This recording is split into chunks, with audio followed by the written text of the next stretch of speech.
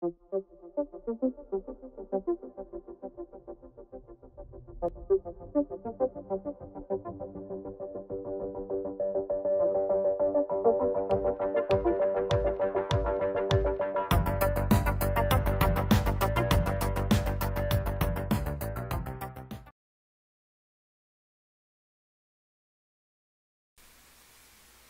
we're going to continue looking at kinematic variables using the velocity equation, and we just looked at volumetric flow rate. We're going to end by looking at three different ones, but we'll begin with mass flow rate. And once you've determined volumetric flow rate, mass flow rate is relatively simple. In this course, quite often we'll refer to that as being m with an over dot, or you'll hear m dot. And that will be mass flow rate. So mass flow rate, or m dot, is the integral over a surface integral again. So look back to the segment that we just had on volumetric flow rate. But the only difference here is that we put the density into the integral. So we have the dot product of the velocity multiplied by the unit vector, which is normal to the surface, and then integrated over the surface of the object that we're looking at, or of the body. Now, it turns out that if rho is equal to a constant, then what you can do is you can pull the density out of the integral, and you would have something that looks like this.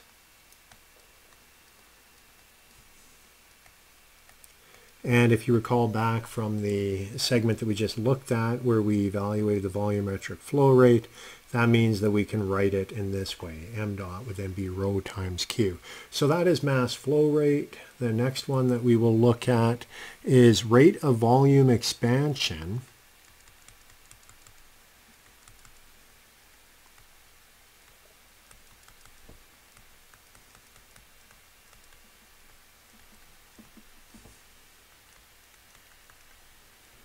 Per unit initial volume.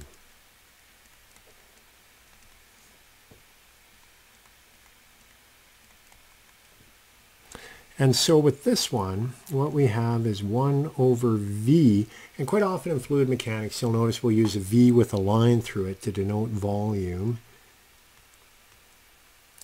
That would be rate of volume change, expansion or contraction with respect to time per unit initial. So that's why we multiply it by 1 over V.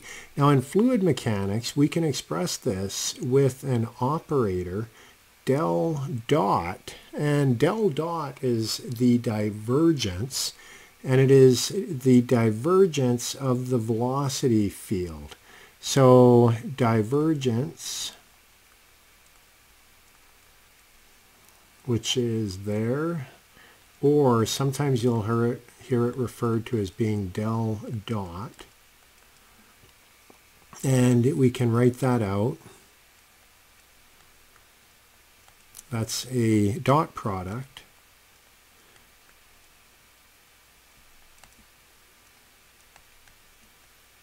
So del dot is expressed as that in terms of partial derivatives of our three velocity components u, v, w.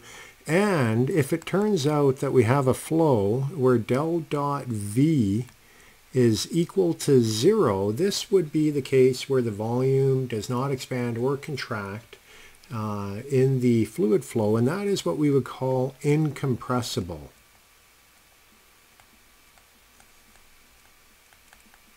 So if you're dealing with a fluid mechanic problem and they say the flow is incompressible, that tells you immediately that you're dealing with something where del dot V is equal to 0. That is for an incompressible flow.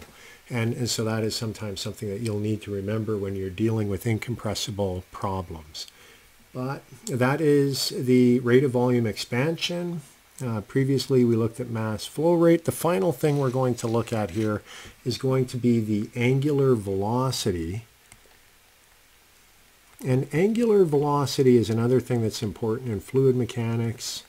It's related to the vorticity. If you recall from an earlier segment where I talked to you about why study fluid mechanics, we looked at the inlet to an engine, 777 engine, and you saw a swirl flow. Angular velocity quantifies vorticity, there'd be a lot of vorticity in the region where you had that vortex.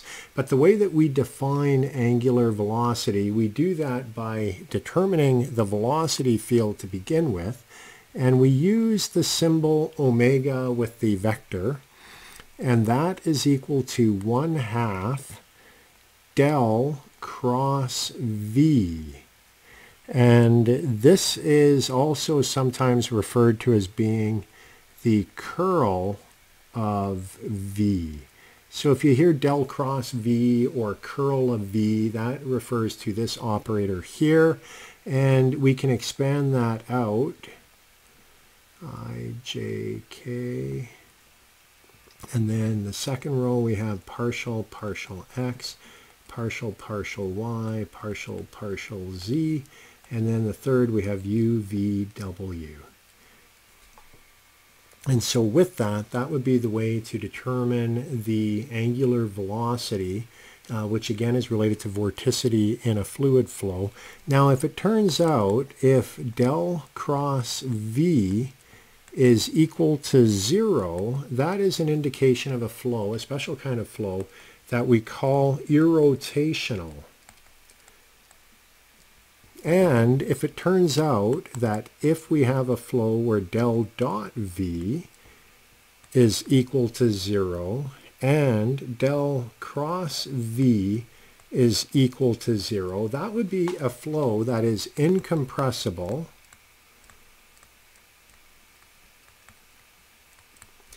and irrotational. And that is a special subset of fluid mechanics that we refer to as being potential flow.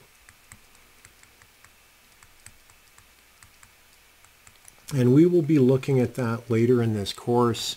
You can do some interesting things with potential flow, but it only applies if we have these two requirements, del dot v equals 0 and del cross v is equal to 0. So those are some things that you can do with velocity. We looked at acceleration, we looked at volumetric flow rate, we looked at mass flow rate, we looked at volumetric expansion, and then finally we've looked at angular velocity. So those are things that you can do with the velocity vector field, and we'll be using those throughout this course.